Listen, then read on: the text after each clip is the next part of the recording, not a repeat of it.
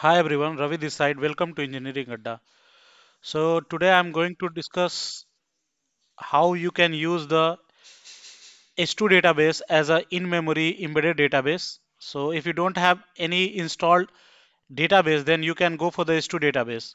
So I will be creating a Spring Boot CRUD project, and with the help of H2 database, we'll carry out the database work. So let's get started. Let me go to the IntelliJ and let try to create one project, and then I will show you how you can create the CRUD project and how you can use H2 database as a in-memory database. So if you have not installed any database on your system, so you can go for the H2 database, which is a relational database. There are a couple of in-memory embedded databases like Derby. There are other databases also which are in memory. I'm going to use H2 database here. So let's get started. Let me create a Spring Boot project, and then I will show you how you can create the CRUD, okay, and how you can use H2 database. So let me come here. Let me create a Spring Spring Boot app with H2 DB, something like that. Okay, let me go next. Okay, let's say it is. Let me name it like database. Okay, let me go next. So we need some starter dependency. Let me use Lombok. Let me use the Spring Babe. And for H2 database, we need to include the H2 database starter dependency. I need this JPA. So this four starter dependency I need for this project. Let me create the project. Let me open it in a new tab, and it will take few seconds to configure itself and to download the dependency that we have included. After that, we will start doing our development. So what I will do, I will try to create the MVC pattern application, okay, and I will try to create this packages, entity, service, repository, controller, and in controller I will try to create two APIs. One is to fetch the data from the database, and another is to insert the record into the database. So simply I will be creating these two APIs, not all APIs, like how we can update or how we can delete. I'm not going to cover. I'm just trying to create two APIs, one of them which will be inserting the data into the database, another will try to fetch out the data from the database. And I will show you how you can use in-memory database. So for in-memory database, you need to have some configuration done, and then you can use it. So let me minimize this one. Okay, let me go to the source. Let me go to main and Java. So here I'm trying to create this packages. So let me create the entity first. Okay, let me try to create a repository. If you don't know how you can use JPA, then with the help of JPA also we can try to create the entity and a repository. So if you don't know how you can do with the JPA, there is a video on my channel. You can go for it and then try to see. Here I'm simply trying to create the traditional method. Okay, so let me come to create a service. Okay, let me rename this.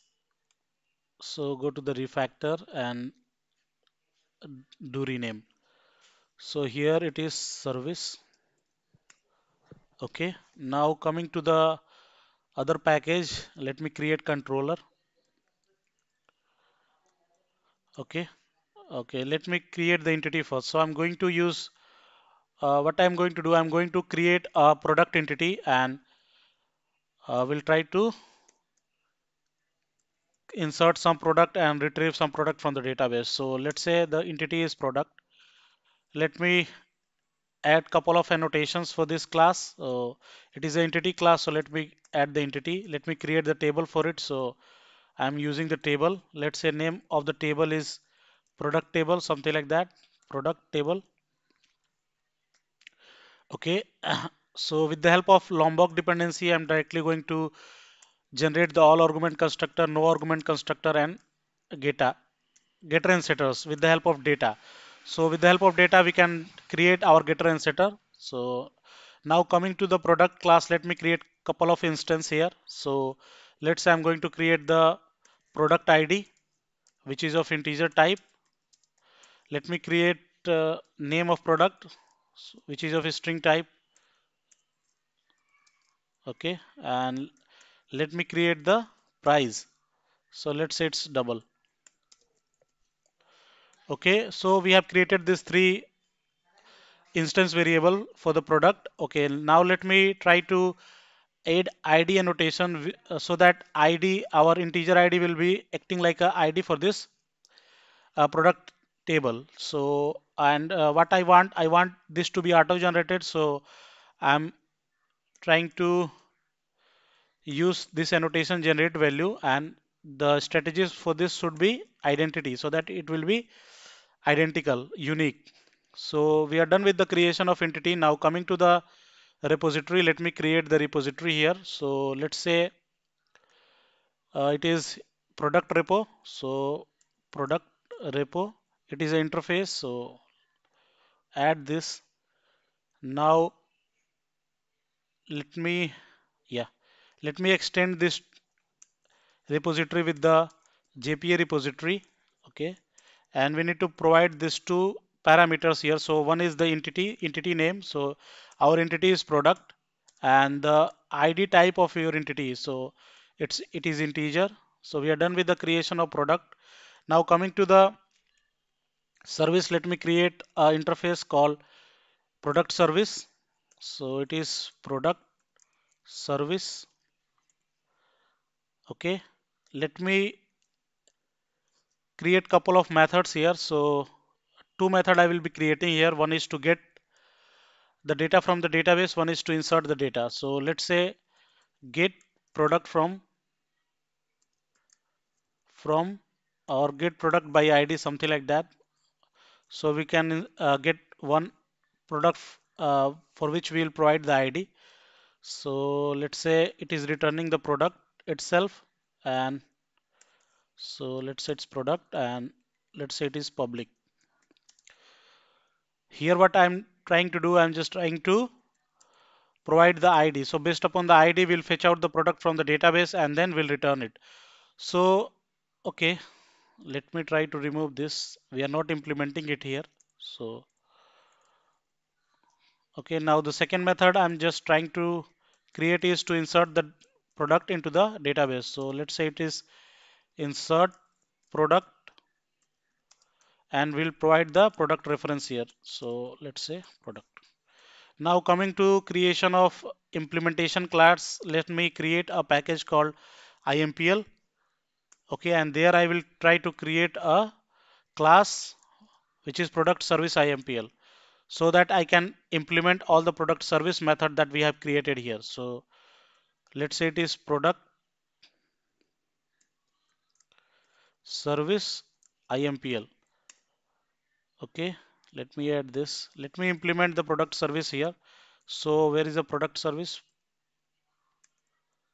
Okay, so product service. So we need to implement the unimplemented method of the product service. So I'm doing that. Okay, so let me try to use the JPA provided method so that we can try to call the find by ID and the save.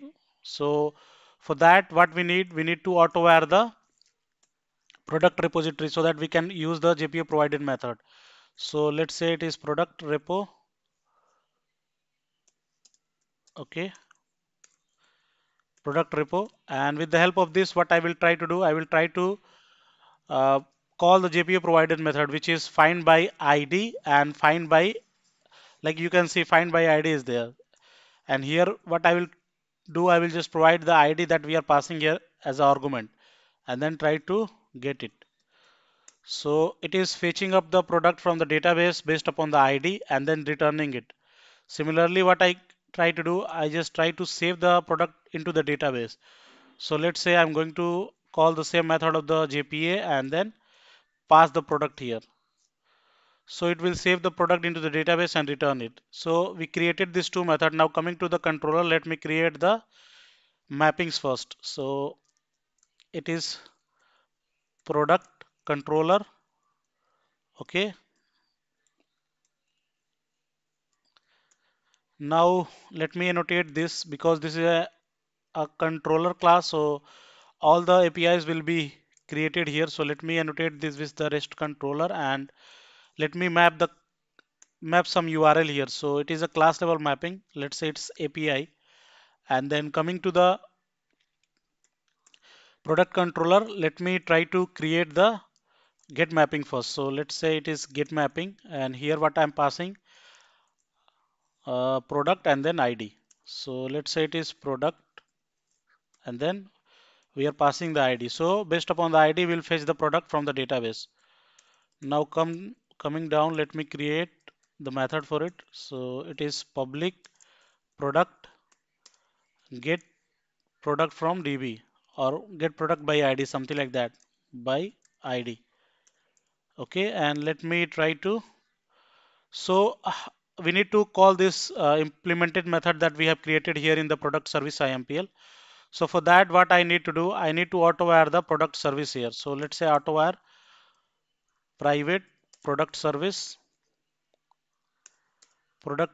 Before going there, I just want to tell you that because we have implemented the product service IMPL here, so this class will be acting like a service class. So that is why I'm annotating it here. So now coming here, we have created the instance of product service. With the help of this, what we'll call the method that we have implemented. So let me call the get product by ID and let me pass here the ID.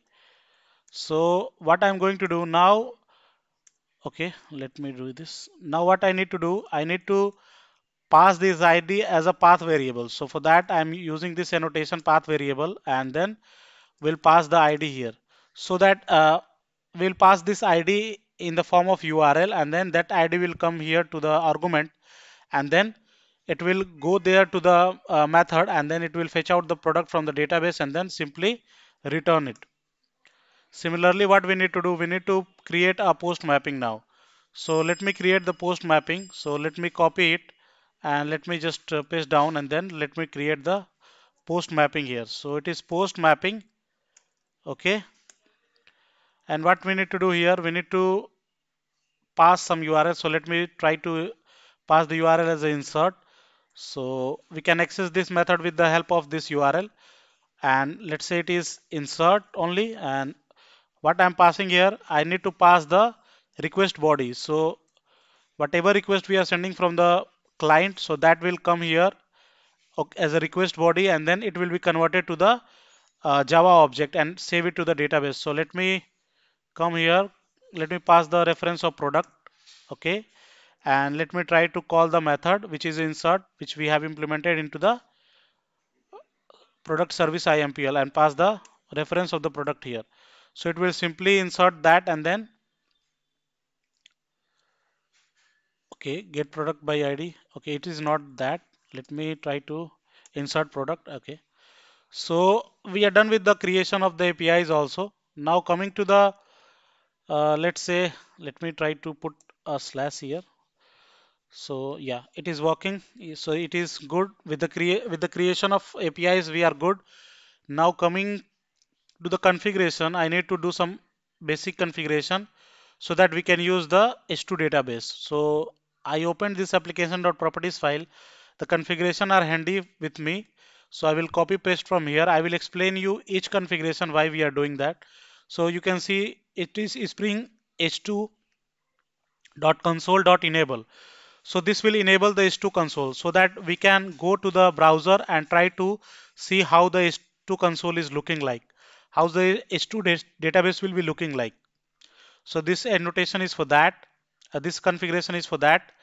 Now coming to the URL, you can see we have passed the URL here and this is the database. So this whole thing is acting like a URL. This is the driver name and this is the username. We are not passing any password here and this is the dialect. So we are done with the configuration. Now coming to uh, let me change the port for this or let it be 8080 which is the default port for the application. So let me try to run this and then try to show you how the H2 database is looking like. So let me try to run this application.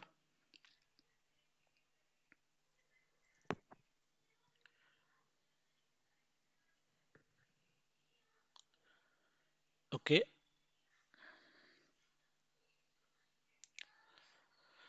So it is up on 8080 port number. Now coming here, you can see this H2 console is available at /H2 console.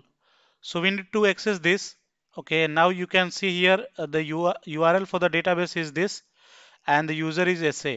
So let me go to the browser and then try to show you how the H2 console we can access and how it is looking like. So simply we need to go to the localhost 8080, the port number on which your application is up, and then you can type this h2-console and then you can hit it. So you can see this is looking like H2. This is the page of H2 console. Here you can see already it is given the URL that we have set here in the application.properties file. You can see this is the URL that we have set, and this is the username. So everything is provided there. You can see the username is also there. Now you need to do nothing. You need to directly try the connection. So let me connect it. So you can see this is the H2 database that is open, and you can see here the product table is already created because we are using the dialect. So let's select this and run this. You can see we have created this database. No record is there into the database. So let me go to the postman and try to hit some, try to insert some record there. So let's say it is, let me go there. So come to the product controller. You can see the mapping is API, and then for insert it is insert. So let me go to the postman now. So application is up on 8080 locally, and the API and the mapping is API and insert for the insert. So we are passing this request here. So name of the product is mobile and the price is this. We are not passing the ID in the form of request because ID is auto generated. So let me try to send it and let's see how it is working. So you can see one record is inserted. So coming to the H2 database, let me go to the H2 database. You can see earlier no record was there. Let me try to hit this. Okay, let me try to run this. So you can see one record is inserted. Similarly, what you can do, you can create another record. So let me try to insert here laptop, and let me change the price for this, and let me try to hit it.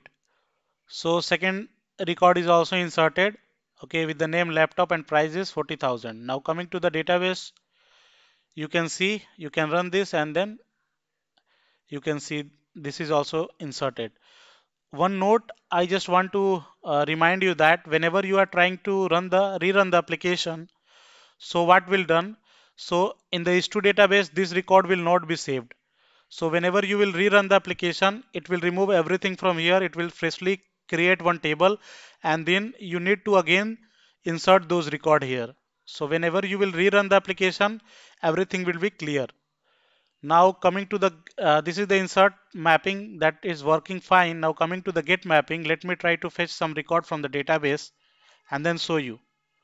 So coming here, let me go to the product controller and then show you what is the API for the get. So it is API and then product, and then we need to pass the ID. So come to the postman. Let me try to do that.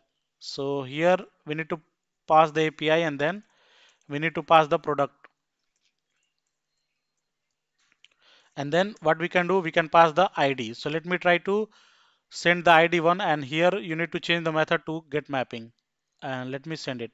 So you can see we are fetching out the record one, product one. So for product one, we are getting all the record from the database. Similarly, you can go for the two also. We have only two records, so we can fetch these two things. So you can see how we can use the in-memory database with the Spring Boot, and how we can create these APIs, and how we can insert the record into the database, in-memory database, and how we can fetch it from there. So this is about this video. If you like the video, please hit the like button and please subscribe the channel for more such content.